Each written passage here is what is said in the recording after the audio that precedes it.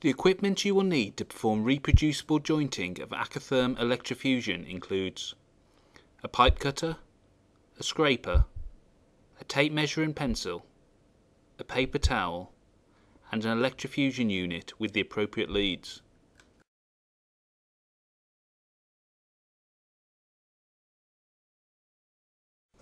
Make sure the pipe is cut clean and square. A wheel cutter is best for this job. However, as an alternative, a carpenter's saw could be used, but this would create swarf, which can enter the system. A saw is often used on larger diameter pipes.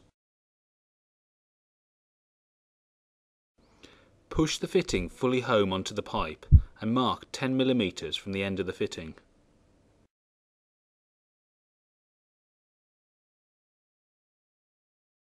Scrape the outer surface of the pipe up to and including the mark.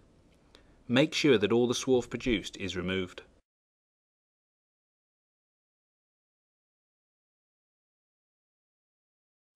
Mark the full insertion depth of the fitting onto the pipe as a safeguard for full insertion.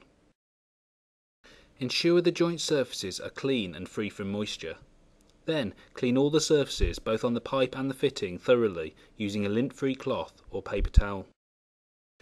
Now push both pipes fully home into the fitting. Make sure the pipes are pushed in as straight as possible. Turn the acatherm electrofusion unit on. Follow the on-screen instructions to connect the output leads. Depending on the pipe size, different output leads must be used.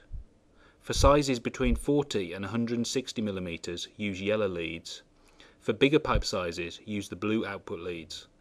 Connect the output leads to the fitting.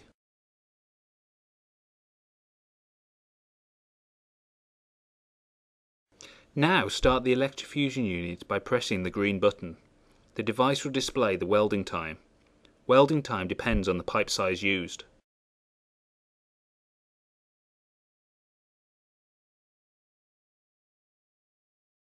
The two indicator pins will spring out to indicate that the heating time has ended. After a set cooling time, the product is ready to use. Consult your acatherm technical information for full details.